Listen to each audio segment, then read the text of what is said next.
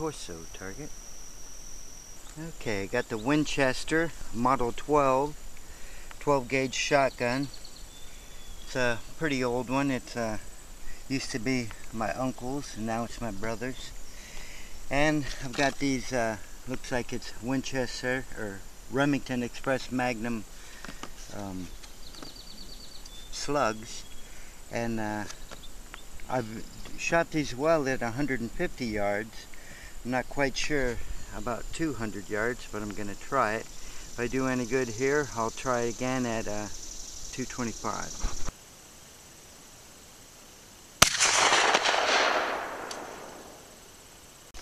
Had to rearrange those plants so I could see what the heck was going on, but I don't really see anything I could say was a hit. So I'm going to say I hit high.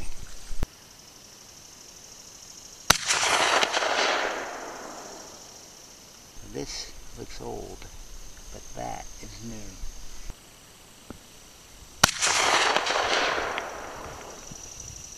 I think I hit right there and hit the dirt. So I'm on the right height. Well, I only have 2 more slugs, so I went to 225.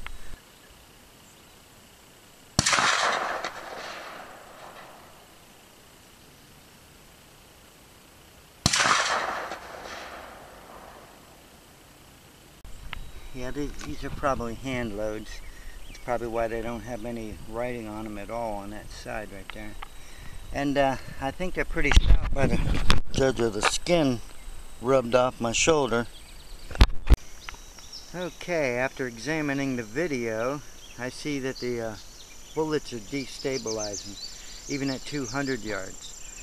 My first shot at 200 hit right there. I didn't know it hit this thing, and I didn't really see anything, so I assumed I hit high. My second shot, since I figured I'd hit high, I aimed a little bit lower and hit on the ground right here. Then I took one more shot and hit right here at 200. So mostly the 200-yard shots when it hit over here. One time I hit center-wise. You know, at 225 you could tell that they were going off course. I had a really bad corkscrew with the one that came over here, and then with the one that hit way to the left, it just like veered off left real hard at the end of its run. So probably at 180 or so yards, starting to go transonic, and the air's buffering against it, causing it to wobble and tumble. It just doesn't have any way to stabilize itself since the bullet isn't spinning. You know, it's probably spinning somewhat, and I think that's what gives me the rightward curve.